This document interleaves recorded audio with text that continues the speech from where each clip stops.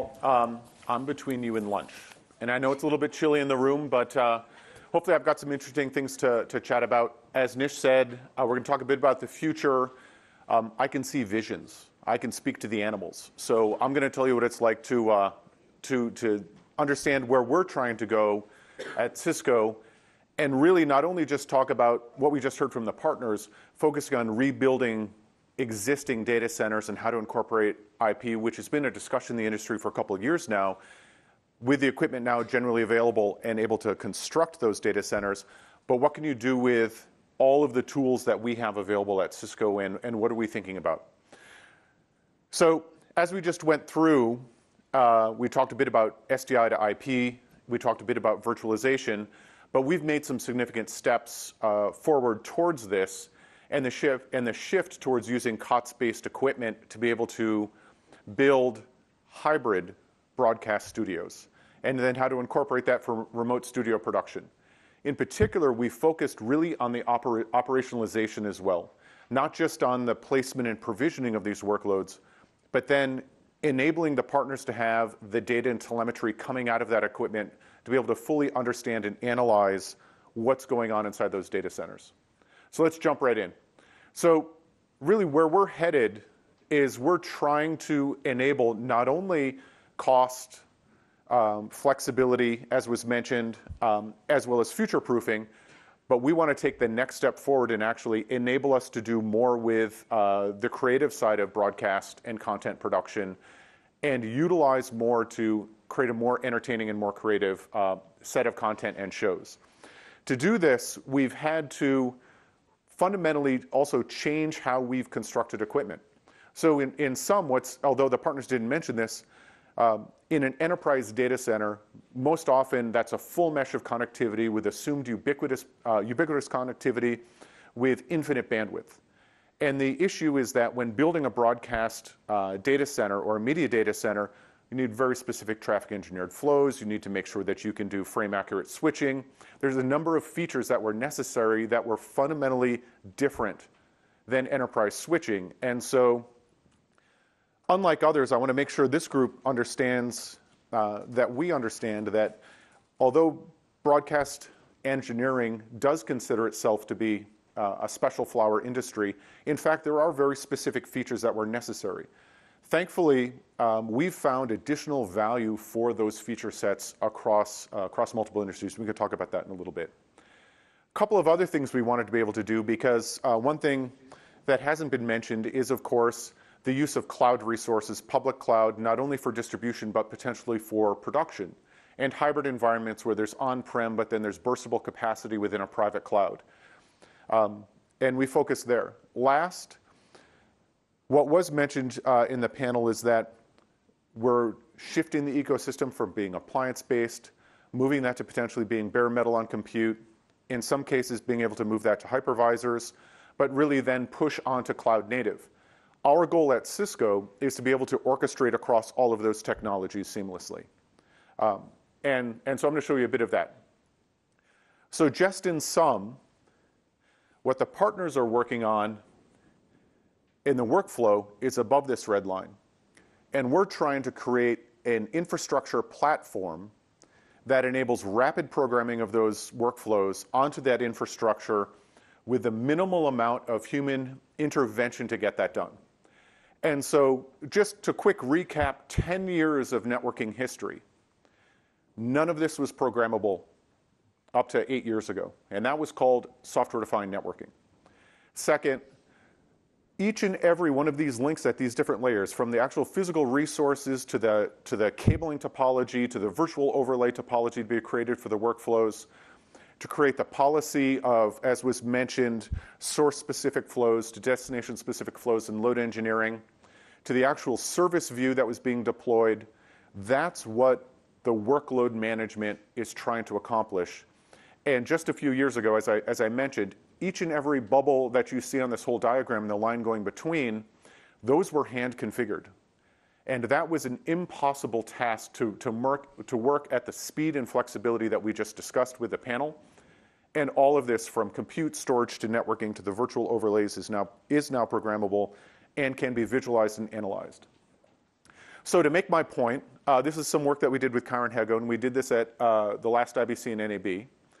And so here we're scheduling what, from a Cisco perspective, is a network topology with a set of resources and appliances that they have, where we're orchestrating across 3 different clouds.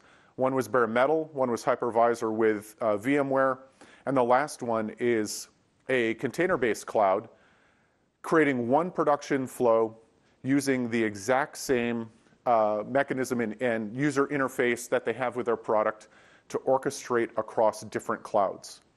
And again, from our perspective, this is simply orchestrating the different infrastructure equipment, creating the physical topology, addressing the physical topology, creating a virtual topology, creating that service flow as orchestrated by our partners. And we have many examples with all the partners that you just discussed and several deployments that really function the same way.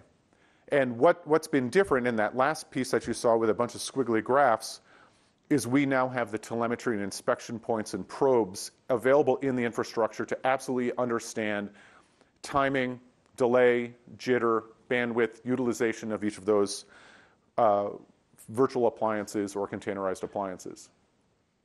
Where we go with this, just as a preview, because we're going to talk about quite a bit of technology, is trying to fundamentally change the experience of what can be done with per user created broadcast. And by utilizing concurrent devices, so here we are watching the Warriors kill the Cavaliers in the NBA Finals. Although they may appear to be different teams, it's really the Warriors winning the championship. But what we're doing here is changing the way that we have social viewing. Twitter feeds, social media feeds are interesting, but what we know we can do with personalized broadcast content or personalized content is utilize different camera angles across the social viewing that they have. We can incorporate our collaboration suite to be able to allow them to have both audio and video sharing, as well as the personalized frames that you saw between the 2 different teams, and then get analytics of what's actually happening at each site within that multi-viewing party. This we have pulled together out of our portfolio. We have all of those pieces to be able to do this. And that's really the direction that we're heading, trying to not only focus on cost, flexibility, workflow management, backwards compatibility, and interoperability, but get to the point where we can create new experiences. So, as was mentioned over the interoperability piece, there was a number of myths in the industry about what we were able to do with IP-based equipment. And we've been knocking down a number of these over time, and I'll show that in a second. But the challenges that had to be overcome over the last several years and why we're in 2018 able to talk about actual deployments, multiple proofs of concept, is that we've ended up, over the last few years, knocking down several of the challenges that were there and creating solutions out of them that Nish is describing you today over the entire course of today. We also have been pushing a number of these into open source. And the point of this is that we're trying to enable the industry to be on this trajectory. And second, we realize the industry won't adopt this technology if there's not an understanding of the technology, the ability to inspect how it works, and the ability to potentially contribute to its functionality and feature set. So we've used not only the construction of products, building of solutions, focusing on standards, but also bringing this to open source. So as I mentioned, there was a number of myths, in particular about 4K uncompressed, and working within the SMPTE standards that said IP equipment can't solve this problem. And second thing that I want to mention is that IP is not just the top of rack switch. When you have virtual appliances or containerized appliances, you need to talk about virtual switching and routing. And that virtual switching and routing, in conjunction with that hardware, also needs to perform all of these features and functionality, and it was considered that software actually can't pace according to spec.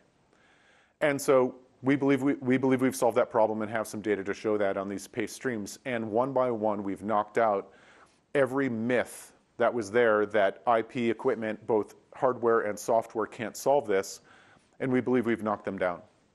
And so towards this end, we've created the virtual media interface for applications to work with virtual switching and routing in conjunction with the hardware-based routing to be able to take uncompressed 4K streams and bring this directly into the application. And this is how we work with our partners. We're delivering it directly to them such that they can program the workflows and workloads as they're orchestrating with you for the creative output that you're looking for. And also, we've open sourced this, once again, to make sure the industry can understand how the technology works, have access to it, and contribute to it.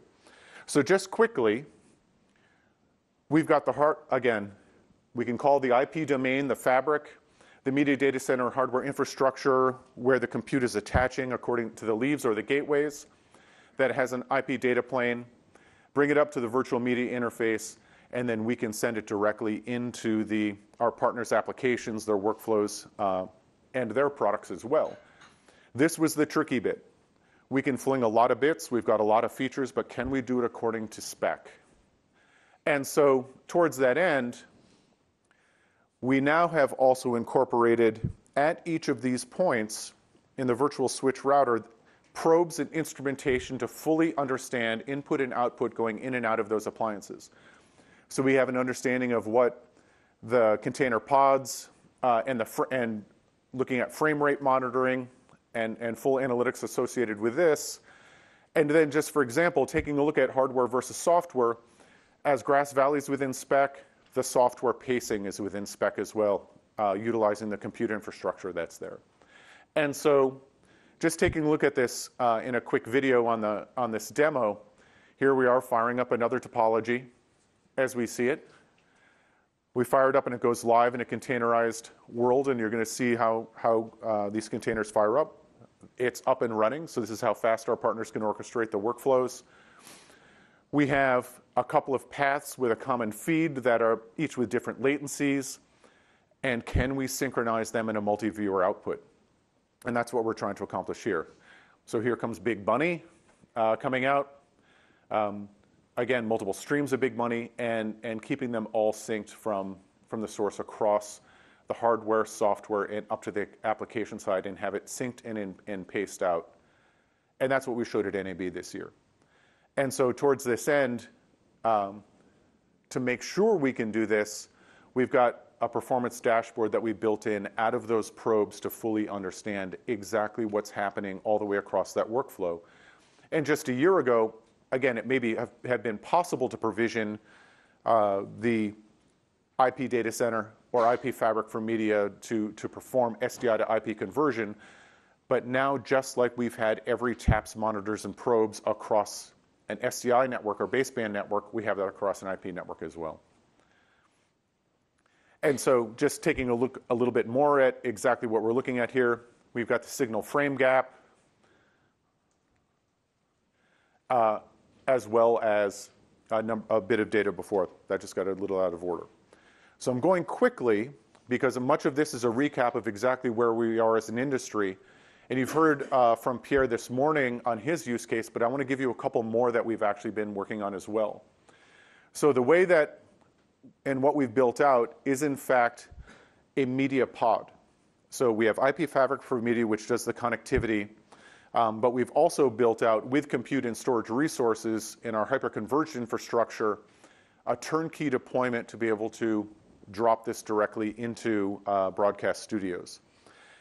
Incorporated all the software that I've discussed, and then enable this for physical appliances, bare metal, hypervisor deployments, container deployments, and orchestrated across all of those. And we've had this deployed at the last IBC, NAB for a bit, and we are driving our partners' booths across fiber out of this one data center pod. And so that's been quite impressive that we were able to drive out of one rack of kit, full workflows, running our booths, running their booths, and showing that this is available now. So a couple of points. We've been working with SWR, and what's interesting about what they've been trying to accomplish is that they create, as many know, rapid deployment of different concerts and entertainment activities for visual radio, as they call it. And in fact, we've shrunk down their entire production studio to a lightly populated rack of equipment. And so we've started running this live with them. Next, Canal Plus, and I'll have Pierre up in a second to talk more about this, but converting studios, performing remote production in particular, and heading down the path of incorporating more and more IP equipment virtualization, as Pierre mentioned. NBCU, you're going to hear about this quite a bit this afternoon of what we've done with them, but one particular piece of this is creating a virtual studio.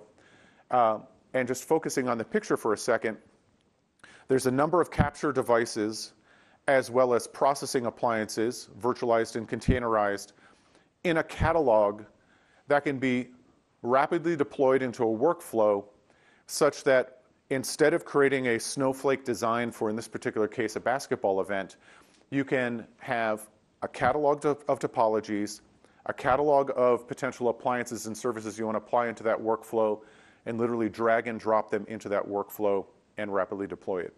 In addition, by having an understanding of what that capture topology is going to look like, we can, of course, automatically detect and enable the security or filters as necessary for those specific devices to be attached to only specific ports, and also load engineer that traffic across it.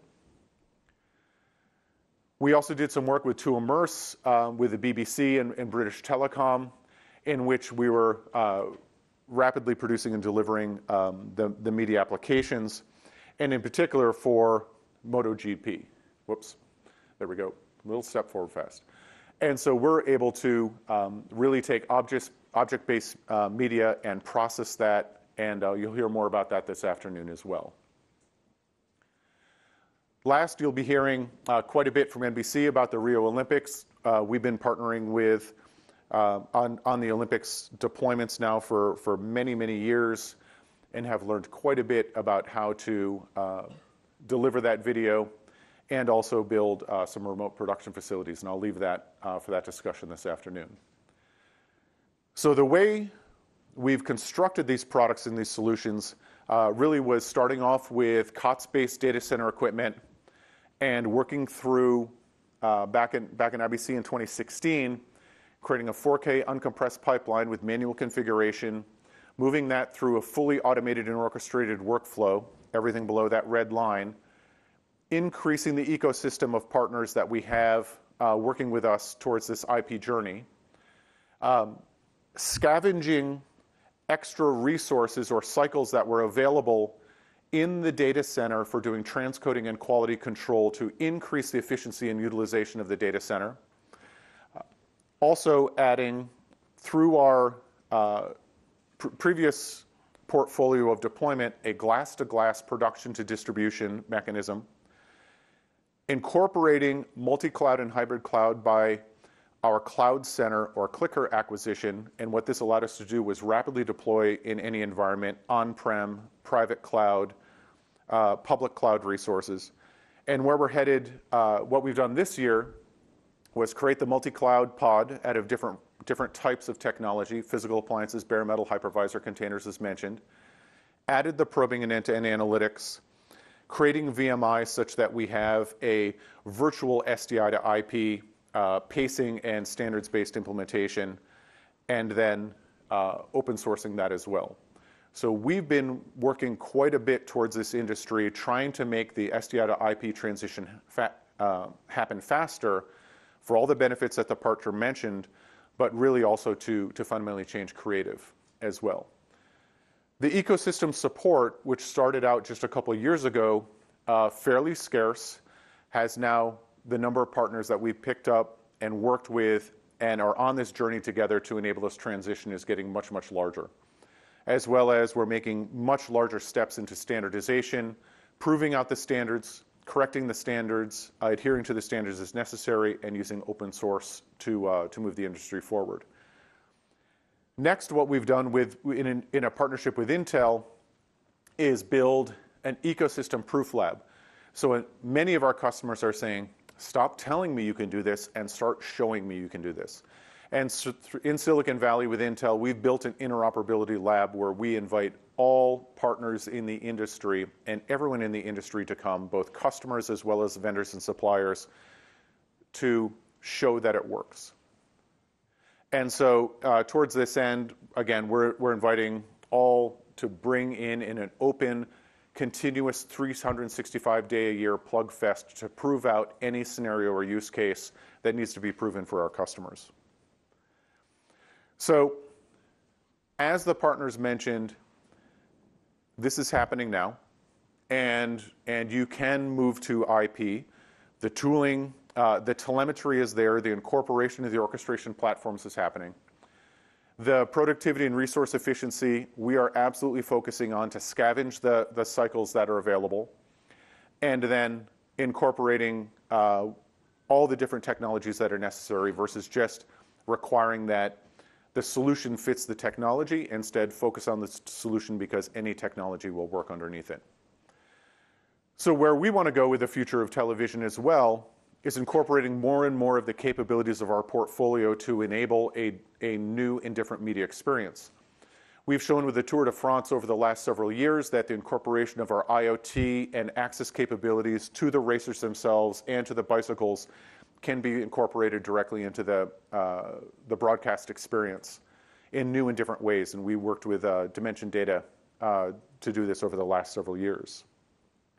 Also, the personalized unicast media delivery becomes really a key piece. Not only are we trying to personalize the content, but incorporate a new and different and better use of concurrent devices as well.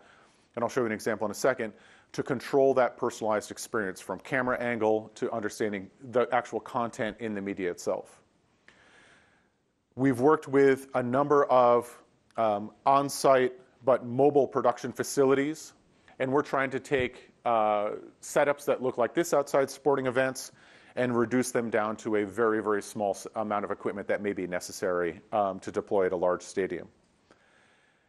In addition, we want to change what it's like to have an immersive social experience, in this case in a sports bar, perhaps directly in the stadium itself, where different camera angles are available to different users on different devices at the same time, enjoying the exact same experience. Of course, a larger incorporation of social media is always there as well. And then last, really focus on the creation of very, very unique experiences, whether it's social with video, multi-site video collaboration, but also just the different types of data that can be brought to that experience, creating, as the partners know, much potentially more complex workflows, but much richer in content and of very, very high value. So the use of concurrent devices, and this is interesting, working with a number of sporting customers that we have, is the use of concurrent devices to change the change the camera angle that's being used and change the content that's available on my display device as I work with all the devices that I have to be able to receive the content and experience it the way that I want to at any time. And then if we can really step forward, and what we can show is being able to have multi-display, but multi-display in a new way. So where I want to take this now is we're also incorporating on the production side fundamentally new ways of using video collaboration with IoT, with the workflow orchestration that we have, such that producers in London can work directly with those creating the content and capturing the content in the field. And so what you see here is the use of telepresence for the producer here in London, working with a director on site, being able to see the actual capture of that content. And then on the left-hand side is in fact the setup or the topology of those capture devices and how that workflow is being created and pushed into both the physical infrastructure as well as virtual infrastructure and get the telemetry out of it. So we're working on this back in Silicon Valley. Next, change to an immersive sporting experience with multiple camera angles available, statistics available, et cetera. Again, something that we have put together over the last 6 months.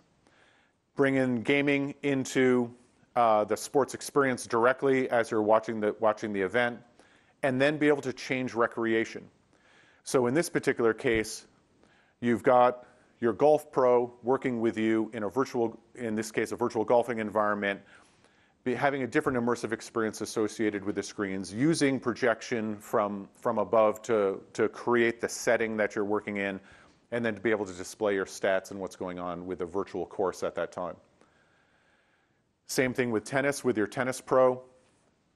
Same thing with yoga in this particular case. You've got your guru there, and you're having a social experience to be able to do what was once just a personalized experience, a single experience staring at a display.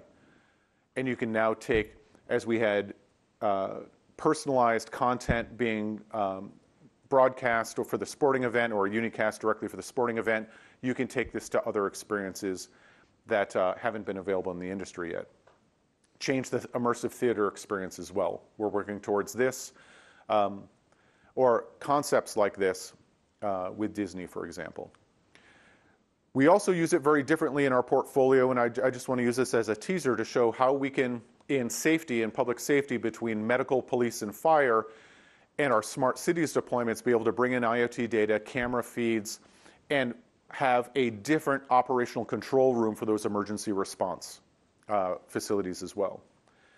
We use these immersive labs between London, Paris, and Silicon Valley, where my teams are located, and use this for an immersive coding and development experience. So one point, there was a hackathon where a bunch of people get into the same room. Then there was the open telephone line that was there at all times. And now you can get into an immersive co-development environment, and we do this all day, every day across the sites that work for me. Next, what I wanted to mention is that what we have here actually is something that we showed at CES with the smart car case, where we're able to see information coming about the fleet of vehicles that are going down the road, understanding the wear and tear on those vehicles, understanding hotspots, and deducing for the car vehicle manufacturer, the fleet manufacturer, how to manage that particular fleet. So next, I'd like to invite Pierre back up for a moment and just talk a bit about how everything I just walked through really, really quickly, you managed to deploy, but actually I think you wanted to give a bit more on how this worked out. Yeah, I will try. So this is just in progress, let's say. So first idea we had is, Brad Gilmer said 2 years ago at NAB that you have to consider moving from SDI to IP not as just something which is finished, but just as a step, which enables something different. So we saw in the panels that you talk about new workflow, new way of. So we start to think about, and so we draw this, what I used to say monkey drawing, sorry about that. So what first, did you just call me, Pierre? Okay. So the idea is, okay, underneath, first thing is we need, okay, thank you. We need to put all together all the signal processing and the process we need to handle, because we need to share, we need to leverage the equipment we have. For instance, when you know that when we run a gallery, we use a gallery, let's say, 2, 3, 4 hours a day as a maximum. And so the 20 hours, the equipment is free of charge, is available, and so on, so on, so on. So first idea is to make a pool of equipment, whatever they are. So at this time, we have still a lot of dedicated hardware, because the technology is not yet ready. But the idea is to move from dedicated hardware to generic IT-based platform, when we can use the same processing for different things and different features and different things we need to do. And one interesting thing is the balance between real-time processing, live processing, and non-real-time processing. And we can envision, for instance, in the future, to have some process for the live event. We need to have the capability to deploy some live processing, but to use what is not used for instance, transcoding or AI in the future of metadata management and so on. So that's a way to manage and to leverage the equipment we can put in a data center or whatever. So what we envision? Oh, it was yeah.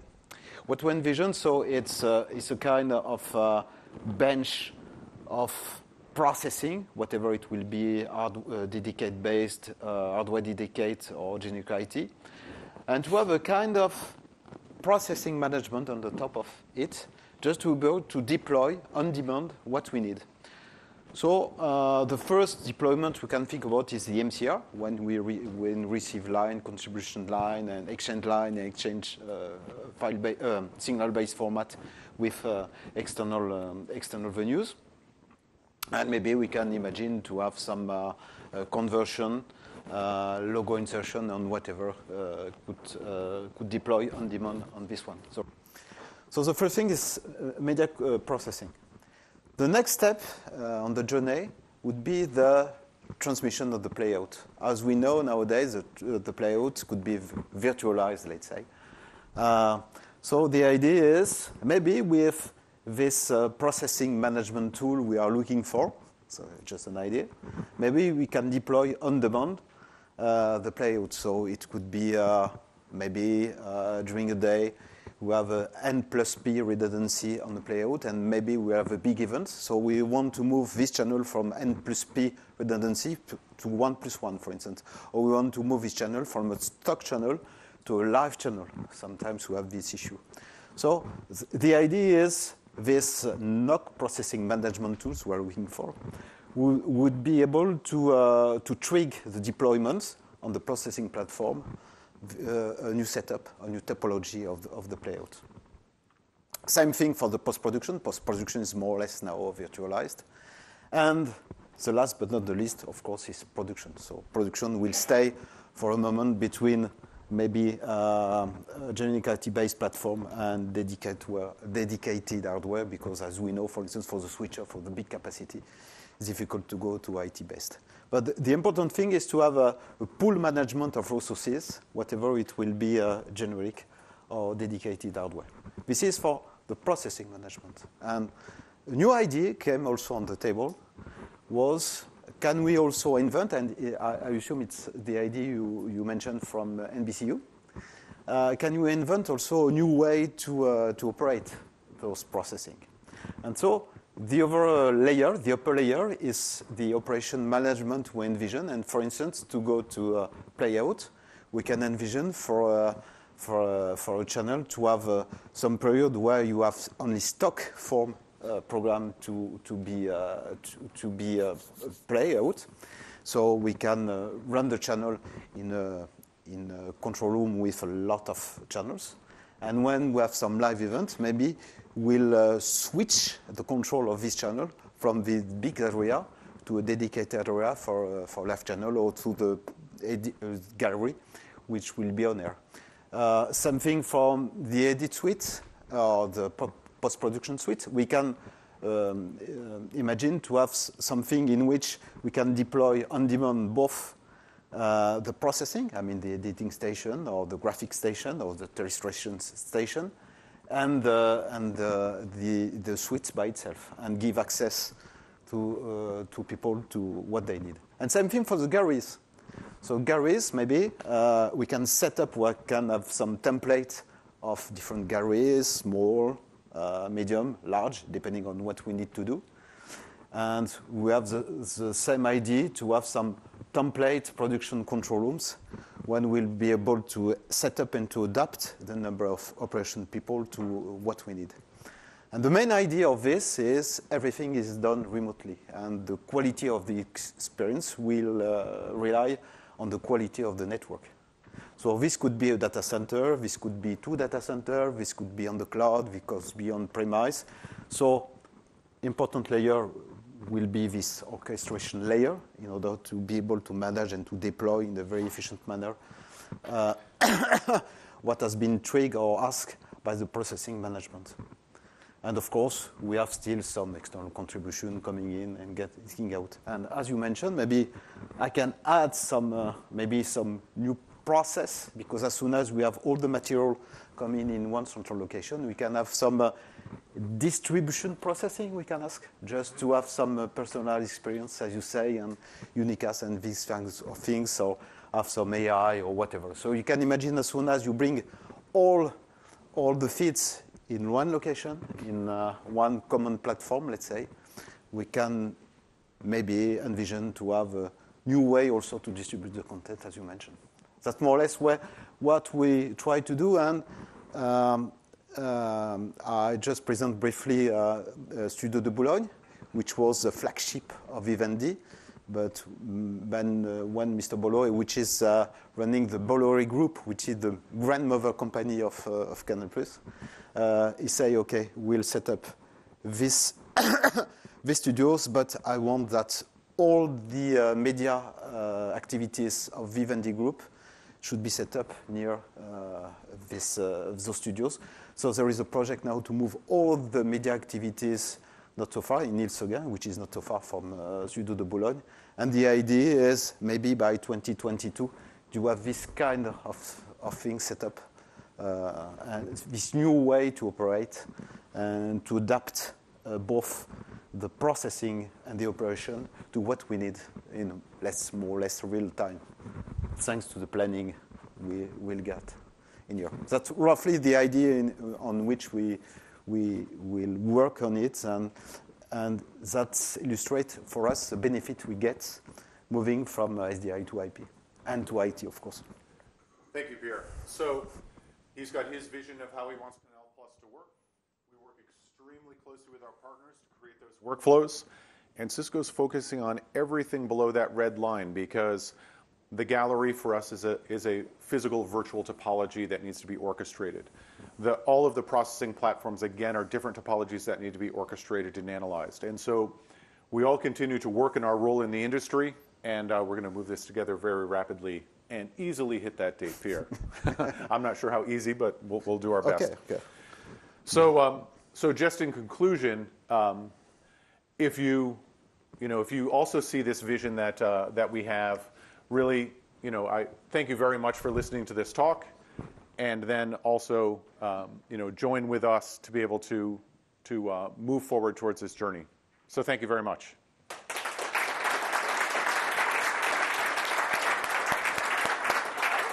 Stay there. Stay here. Stay here. If I can borrow Pierre as well, we'll just see if anyone has any questions for either Dave or Pierre on the future of media before we move into the afternoon session. Question in the back. Yeah. Hi there. Just want to say great vision. Thank you. How far away do you think you are from sorting out the packet pacing issues on a VM in terms of multiple flows in and out? Do you see that as an issue? Let's get your opinion on that. I think we've proven it, and I think we've open sourced it, as I mentioned. It's kind of interesting. 10 gigs, 12 gigs, 40 gig, 100 gig, that's all par for the course now. We know that we can process on a 2RU computer 1 terabit bidirectionally of traffic using 17% of the CPU, leaving 83% left for the partners in the workflow processing. So multiple streams aren't the problem. 400 gigs not the problem. 800 gig bidirectional isn't really the problem yet. And so as Cisco continues to work forward towards the fastest speeds for the greatest efficiency of that equipment, right now pacing multiple streams isn't an issue for us in software as well as hardware. Is that through work that you've done working with the NICs and writing drivers for the NICs specifically? No, because I would not prefer that Cisco is in the NIC support business. So instead we utilize DPDK because that gives us a nice abstraction on top of all NICs, and it gives us abstraction on top of all NICs, and so therefore we can program DPDK to give us a direct pipeline of that I/O coming directly into our virtual switch router, which is, as I mentioned, extremely efficient, can fling a terabit per second on a computer. So yes, to avoid that NIC problem, several years ago we were in the NIC support business, and now we're one of the leading contributors to DBDK and moving that forward with Intel. Great. Thanks a lot. Yep. Time for one more question. So what I'd like to just give you a preview of what I want to talk about, or what we might talk about at IBC and at the next time we get together, is really how to secure the workflows, how to create workflow enclaves such that not only is it protected by bandwidth and potential statistical multiplexing and rogue flows and rogue applications on CPUs, but also how to secure the content during mid-flow and in the work stream, how to link together identity of a broadcast engineer to the role in the organization, to the content and applications they should be able to run.